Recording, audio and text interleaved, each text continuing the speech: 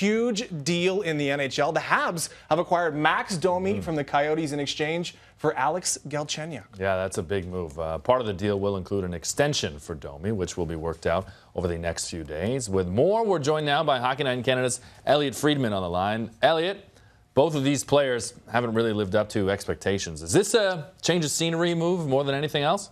Yeah, Brandon, I think it is. I think that's a very big part of it. Domi had a rough year last year, down to 9 goals. I think we all believe he's a better player than that.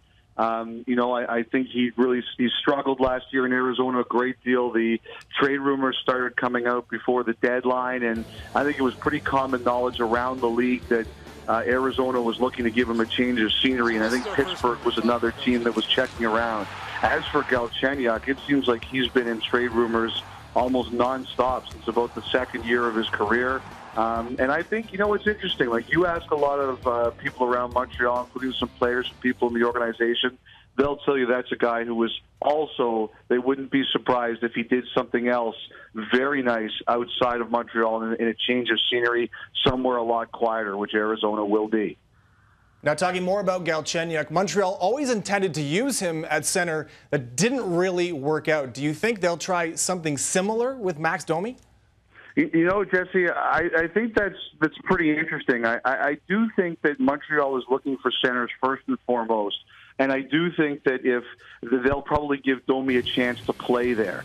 I also wonder if this means it's likely they're taking the Finnish center next week in the draft, because they've taken away another option that they could have at center next season, and we all know Montreal is looking for them. I think what they're going to do is they will just look at Domi and say, where's the best chance for him to succeed? And if they think it's center, I have no doubt they'll give him a shot at it.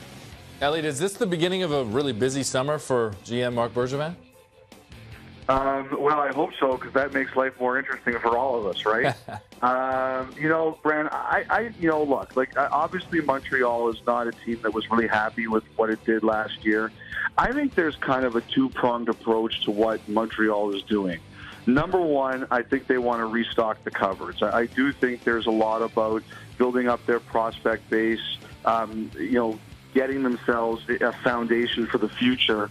And I think the other thing is, they just want to take a look at some of the guys who maybe weren't working and try to see if they can find someone else who can. And, I think, look, they got to get Price healthy. They got to get Weber healthy. They're not going anywhere without those two guys coming back and being the forces we know that they can be.